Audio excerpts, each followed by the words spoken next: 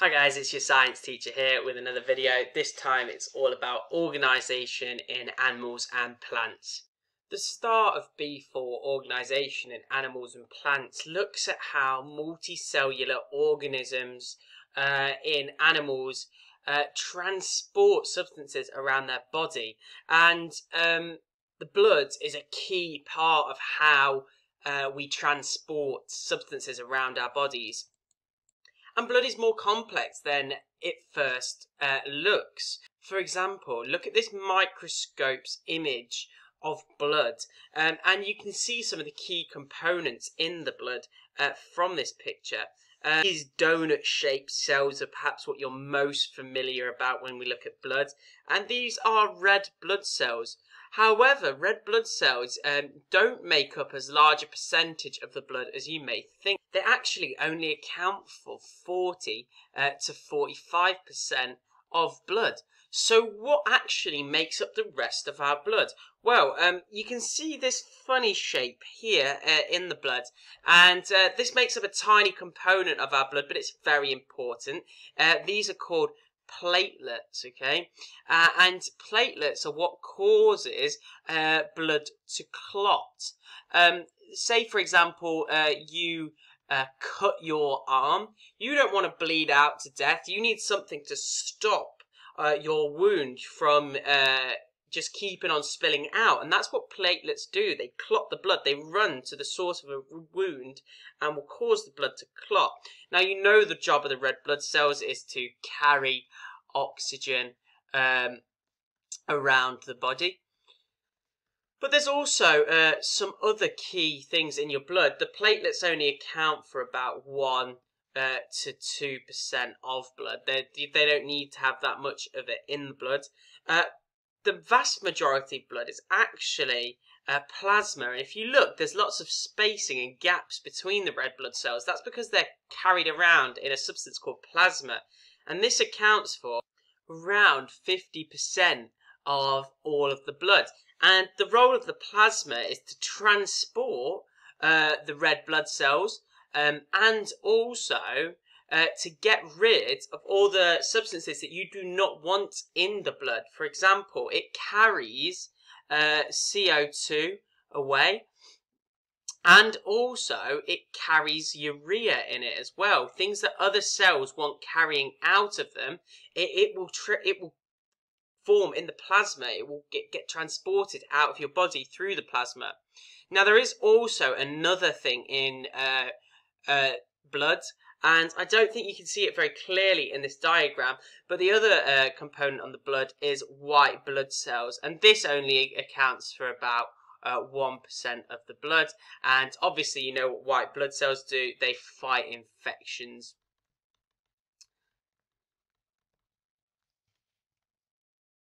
So now we know what blood's comprised of, we need to look about how it moves around the body. And there are 3 main vessels it travels around. We have the artery, we have the capillary, and we have the vein. And they are perfectly adapted for carrying the blood in the way that needs to be done. The artery takes blood away from the heart. And I always kind of remember it, artery away, and vein, because it finishes with in, vein in. So this one takes it in to the heart. And the capillaries are kind of what connects the arteries and the veins together. And a lot of the diffusion happens in the capillaries, where you need to get oxygen into your blood and you need to get carbon dioxide out, and that happens through the capillaries and around the alveoli and the lungs, and we'll start to talk about that in a bit. So I said that they were adapted perfectly for their jobs. Let's have a look at them a bit more in detail then. If we look at an artery, for example, these are the thickest of all the blood vessels, okay? And the reason why they are so thick is because of the fact that blood is at really high pressures in the arteries. That's because of the fact it's being pushed by the heart, and it's traveling really, really quickly, so it's at high pressure. You want that artery to be thick so that it doesn't puncture and it doesn't cave into the pressure of the blood travelling through it. Now looking at a vein, veins aren't as thick as arteries, and they contain these things called valves. This is their main adaptation. They contain valves, and the reason for them containing valves is to stop the backflow of blood. That's because the pressure in the veins of the blood is not as high as it is in arteries, so the blood can actually flow backwards if there's not valves, and that would be incredibly bad. So there's valves in there to stop the backflow. And capillaries, they're adapted by being incredibly thin, and that means that things can diffuse in and out. Diffusion is easy through the capillaries. In humans, we have what's called a double circulatory system. This means that blood enters the heart twice, okay? It goes through the heart and then goes to the lungs, where it becomes oxygenated, then goes back to the heart to be pumped around the body. And now we're going to look at the heart and see how our heart supports this double circulatory system. So the heart plays a rather massive role in the double circulatory system, as it takes the blood and sends it to the lungs to become oxygenated, and then takes it back to send it round the body. Now the blood enters the heart through the vein here called the vena cava, and it enters and goes into the right atrium here. There is a valve here that stops the backflow of blood and opens to allow it through, when needed, into the right ventricle. Once it's gone into the right ventricle, it needs to send the blood to the lungs in order to become oxygenated. After the blood's been in the right ventricle, it needs to go to the lungs. And another word relating to lungs is pulmonary. And remember, because the blood's going away from the heart, it's going to be the pulmonary artery which takes blood away and to the lungs. So that's the pulmonary artery. Now, coming back from the lungs, because now it's oxygenated, the blood needs to go back to the heart before being pumped around the body again. It comes back in both directions through these four holes, and these four holes are known as the pulmonary, because it's relating to the lungs, it's come from the lungs, and because it's not an artery, it's going into the heart, it's known as the pulmonary vein. Okay, and then remember, it's going to go exactly like in the last time. It's going to go into now the left atrium with the valve to stop the backflow of blood, and then it's going to go into the left ventricle before being pumped around the body through this kind of three-pronged aorta, it's called, which is a massive artery, okay, which splits into three, so it can take blood all around the body. Now, if you were to actually look at a human heart, the left side of the heart is actually thicker. And the reason for the left heart being thicker is because it's having to pump the blood further around the body. That has to go all the way around your body, the blood from the heart. Whereas, if it's going from the right side, all it's doing is going to the lungs and back. So it doesn't need as much energy. That's why there's more muscle and it's thicker round the left-hand side of your heart. Your heart will beat over approximately 2 billion times in your lifetime. So that's a lot of strain put on your heart and your heart muscles and the valves inside your heart. That's why sometimes you can get faults, okay? And we're going to look at a couple of ways that science is trying to combat them faults using technology.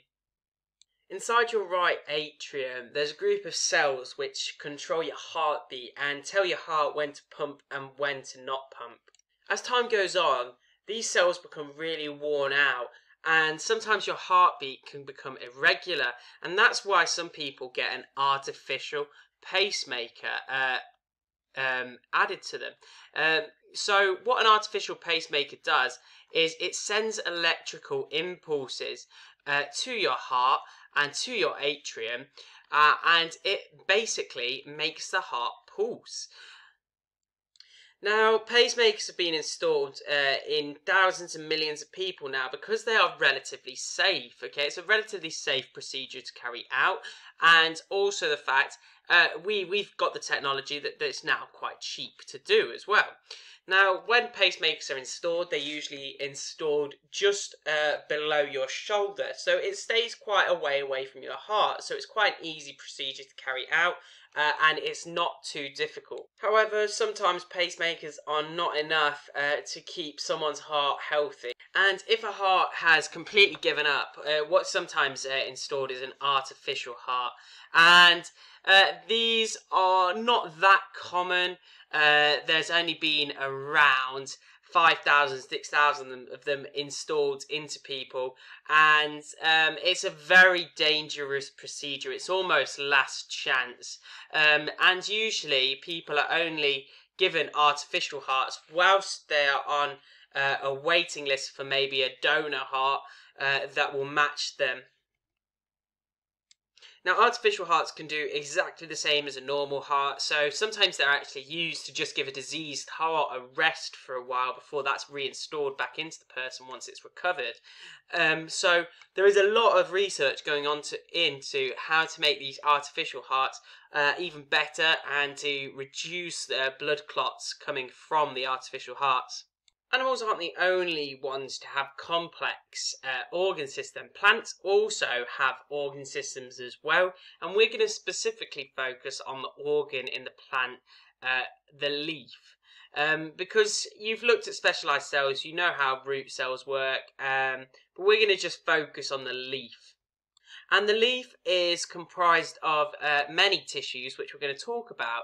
The first one is the waxy cuticle, and that's on the upper side of the leaf, and that protects the leaf from damage, and it stops water from leaving through transpiration. It's often quite waxy to stop water leaving. The layer below it, the upper epidermis layer, is very similar in the fact it prevents water loss as well. And it gives that leaf a bit of stability as well. The next layer we're going to look at is perhaps one of the most interesting layers in the plant. This is the palisade mesophyll layer, and this is where most of the photosynthesis takes place. And it's perfectly adapted for that job because of the fact there is lots and lots of chloroplast. Remember, chloroplast is where photosynthesis occurs. Chloroplast contains chlorophyll, which absorbs the sun's energy and helps to convert that water and carbon dioxide into glucose and oxygen. Notice how the next layer is known as a spongy mesophyll, and it has lots of air gaps in between as well. And these air gaps are important. They allow gases to diffuse in and out of the cells. Think about it. Those cells need carbon dioxide to photosynthesize, and they also need to get rid of the oxygen that they produce, as oxygen is a waste product for the leaf. And if you look at the bottom of the leaf, you look at the underside, the stoma and the guard cells. Well, what the guard cells do is they open and close. And the stoma are the gaps which allow the gases to leave or enter. Think about it. It needs to get carbon dioxide into the plant and let oxygen leave.